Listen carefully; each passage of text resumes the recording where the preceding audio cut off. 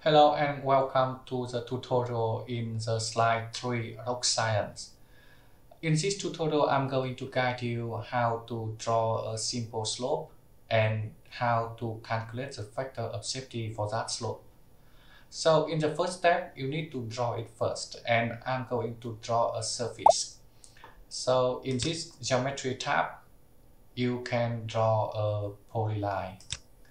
You can select or enter the coordinate from this text box or users enter it in the table.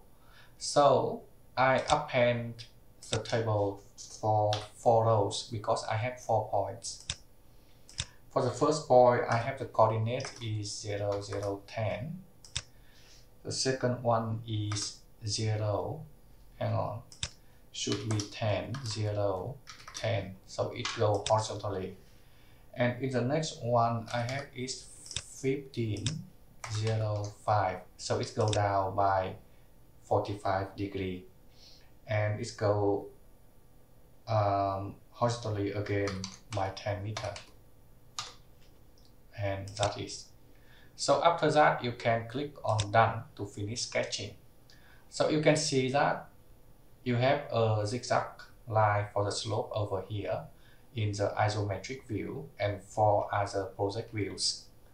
Now what I need to do is I need to extrude it this way to get a 3D surface. So I just click on the polyline I did and I use extrude, and I extrude in the Y direction by, for example, 30 meters. So here will be our slope surface. In the next step, I need to create a region, and then after that assign the material to the region I just created. So in the geometry, you need to click on the surface first, and then in geometry, create external from surface. Now it's going to create the region from a certain depth, and here if the bottom elevation is 2, so I just make it by 0. You also can do by the depth from the surface if you want to. So here is my region. Now in the next step, I need to define material. I click on material and define material. In this, we have some default materials and I just edit them for my purpose. So click on the material I want and change anything I want. So I can choose any of these failure criterion, but for a simple slope, I just use more column. And I enter the value for that. So the cohesion, I enter 10 kPa. For phi, I give it 30. I don't have any tensile strength because soil is so weak in tension. I also can do the unsaturated and water parameter, but in here I just have very simple slope. So I try to keep it consistent. Press OK. Now in the next step, I need to assign materials. So click on material and assign material to assign directly. Or in some time, when you have the complicated geometry, you can use a cutting plane. So assign materials using cutting plane. As you can see here, you have a cutting plane which can be moved or can be rotated. So in case you have complicated geometry with many layers, you can just simply move your cutting plane to the position you want and then assign the material you want.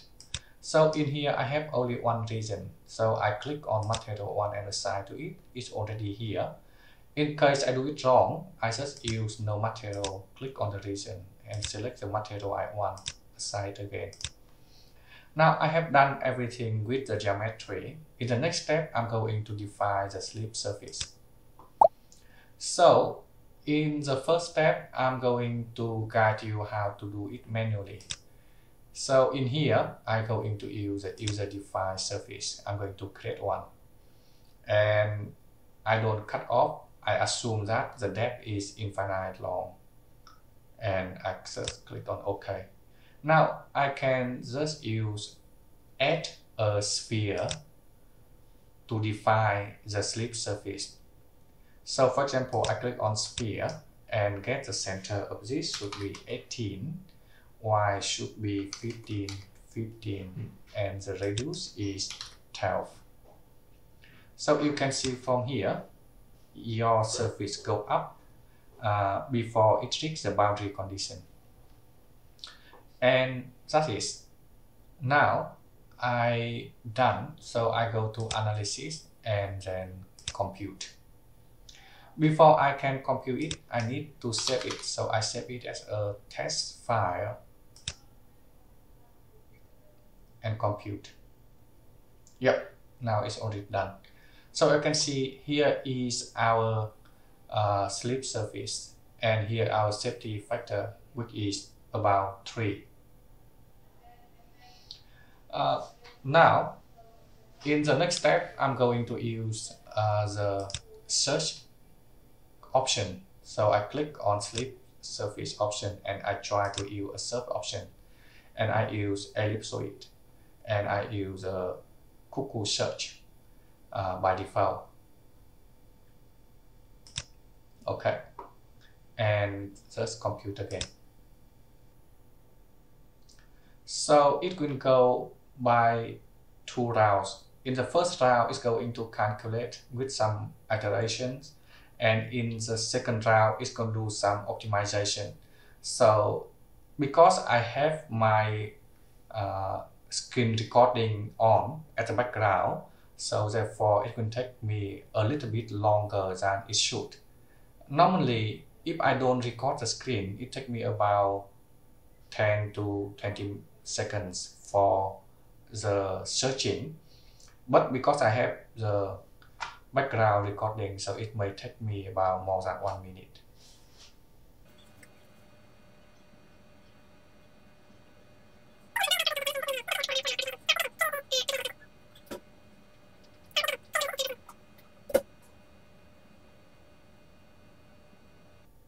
Yeah, so up to 2 minutes. Yeah. So after 2 minutes, I have the result, which will be this ellipsoid slide, and my factor of safety reduced to 1.55. So it's just above the standard. So in a nutshell, the ellipsoid slide is closer to the 2D analysis, while the spherical slide can take some advantage of some small movement of some small soil volume. And that is for today. I hope you enjoyed the tutorial, and see you in the next video.